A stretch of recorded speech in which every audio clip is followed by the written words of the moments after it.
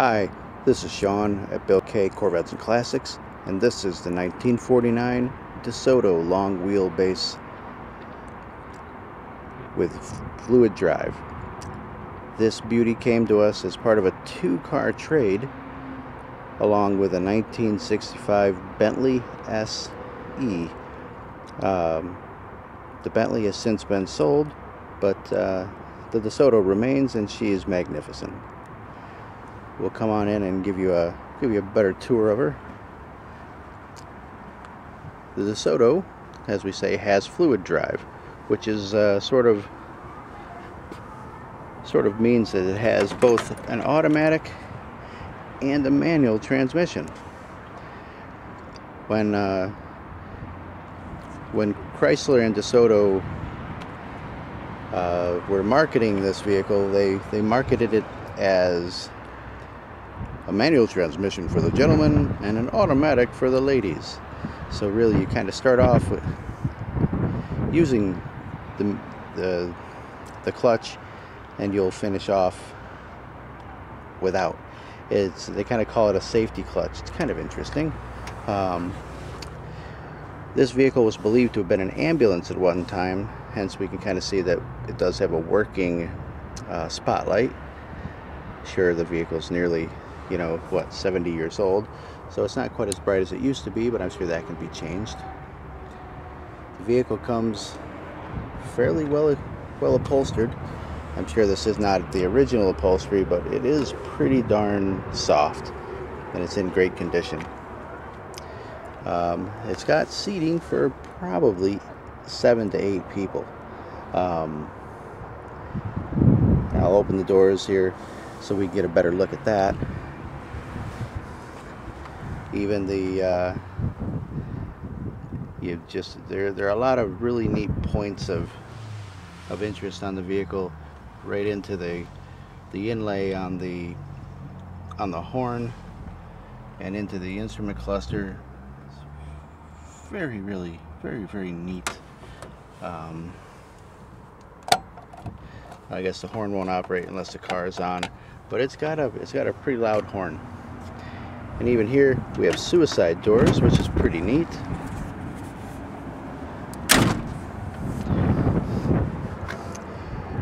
Now here we have jump seats.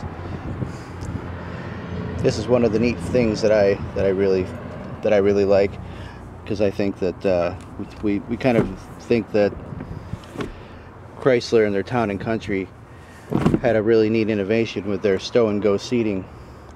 Well, DeSoto had that wrapped up back in the 40s. And here, this back seat is as spacious as in comfy as it is in your living room. It is really comfortable. It's really pretty crazy. No car would be complete without ashtrays. Seems like every 4 feet or so. There's one on each side. Handles to help you get in and out of the car.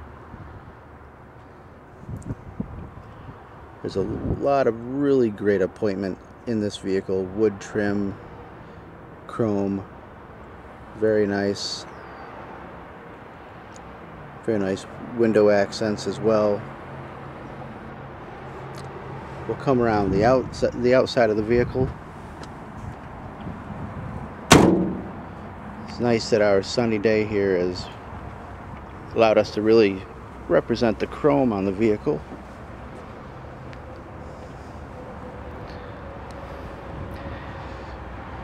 Here we'll go and have a look at the trunk. Trunk space in here is pretty humongous. As we said, this was, as we were told, was believed to have been an ambulance at one point. And if that were the case, gurneys would have been loaded here through the trunk. They would have removed the back seat, taken out one of the jump seats and the front passenger seat,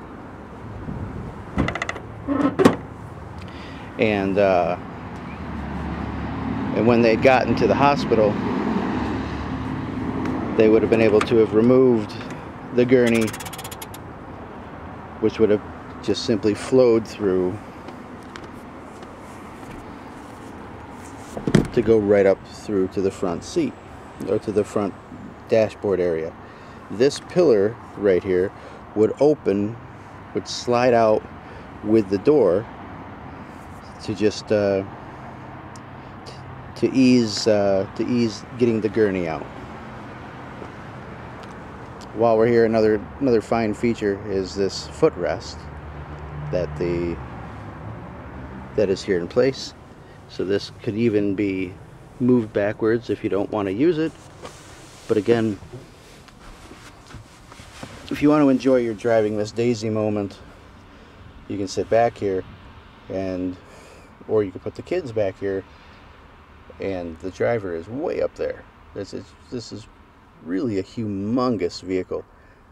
It's believed to be nearly 19 feet long, longer than probably your conventional Suburban. This is just enormous. Really a fun vehicle. What we'll do now is we'll go up to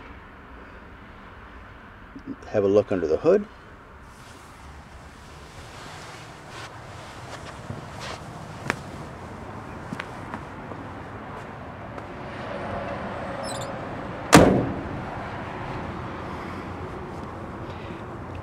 As it is a vehicle with such age, she does have some scratches in the paint.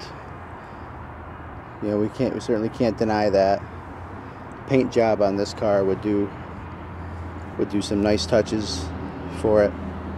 Would also like to bring to note this really beautiful emblem on the hood. These are just things that you don't see anymore on cars. It's just something that I appreciate very much.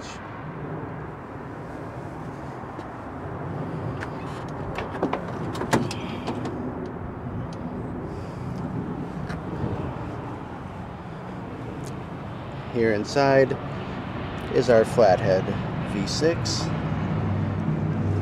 One of the really nice things that I've learned from doing some reading on these cars is that part of the reasons why these vehicles are still so functional is that it was fairly common for vehicles to be made with the same materials that they used for the engine blocks, and the cylinders to be made out of the same metals.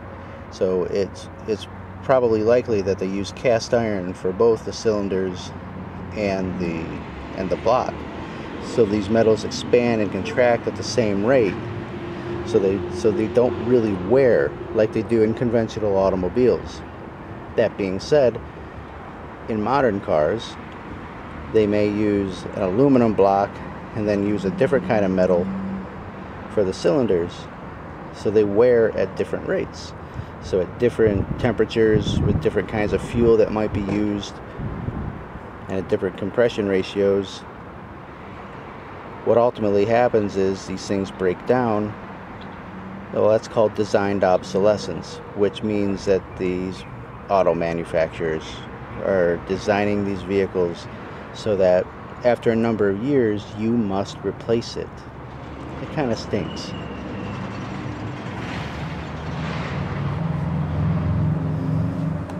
No, it really does stink.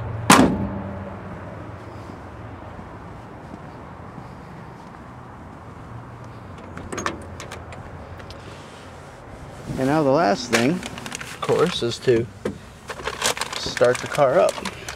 And this is something that just boggles my mind, as you know, we talk about such modern advancements that we've made in automotive technology, is that it is like push button ignition. Well, check this out. Right down here, I'm going to turn this key. I'm going to put my foot on the clutch.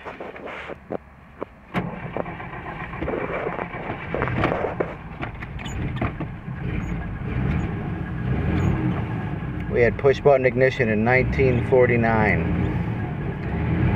It's really not such a new thing. That's pretty wild.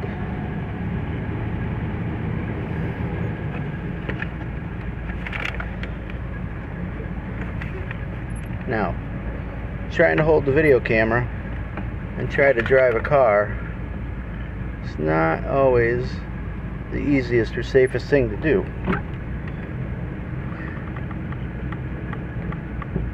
That's reverse. Here's our horn.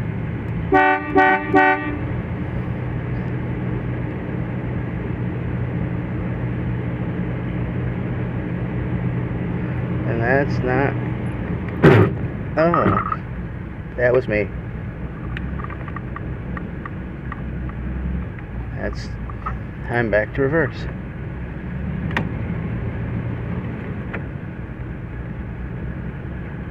Come on, car.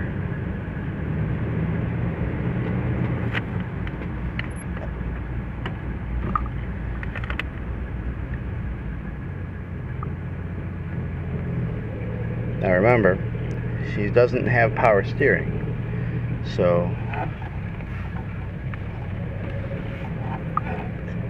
it takes a little getting used to, let alone one-handed. Once they get moving, not so bad.